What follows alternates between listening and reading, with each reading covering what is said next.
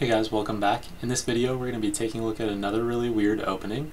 If you missed the first one, then go back and check the Orthoschnapp Gambit. That one's a fun one. So yeah, let's get right into it. This is another opening that we're going to be taking a look at. And this one comes from a Queen's Pawn opening. And it comes from a Benko Gambit actually. So if you're familiar with the Benko Gambit, you'll know that's a pretty interesting opening, and it's actually a pretty sound gambit here.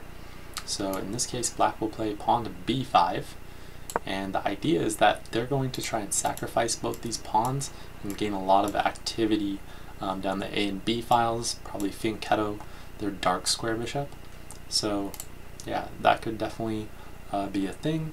However, in this game, we're going to be seeing something else entirely. So again, this a6 move, instead knight c3 instead of capturing. This is still nothing to be too afraid of or weirded out by. This can be really common. White can play knight c3 and then capture at some later point, or just let it sit there for a while.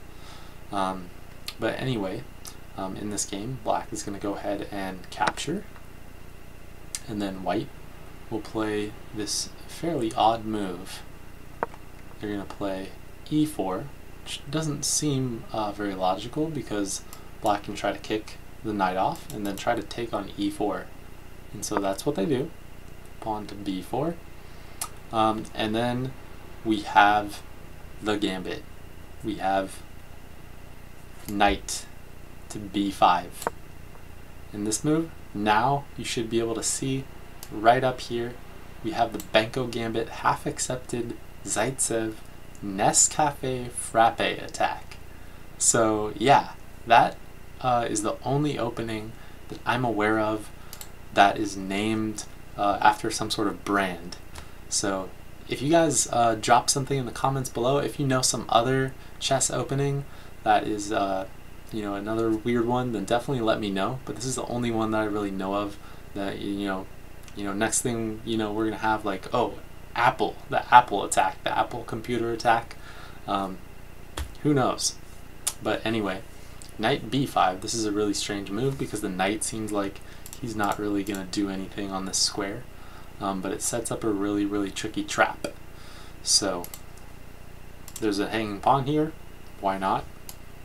Let's go ahead and grab this one. And now, if you were white, what would you do here? Pause the video if you need to. Okay, so if you found queen e2, then good job. This is a really interesting idea, because after this knight moves, then black is going to have a problem with their king. So knight f6 is just going to be game over after knight d6 checkmate. And other moves don't work here.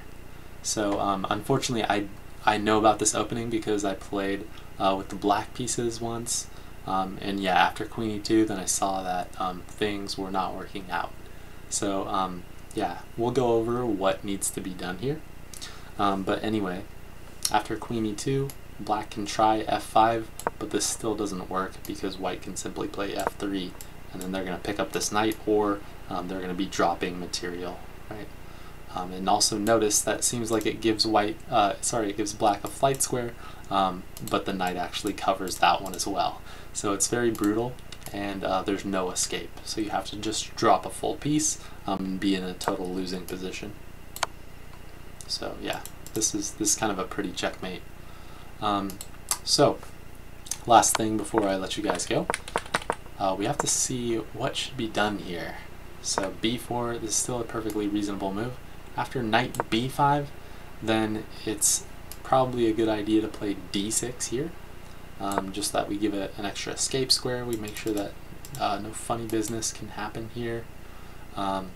Yet still, sometimes white will play e5 anyway, and now we can at least get this guy.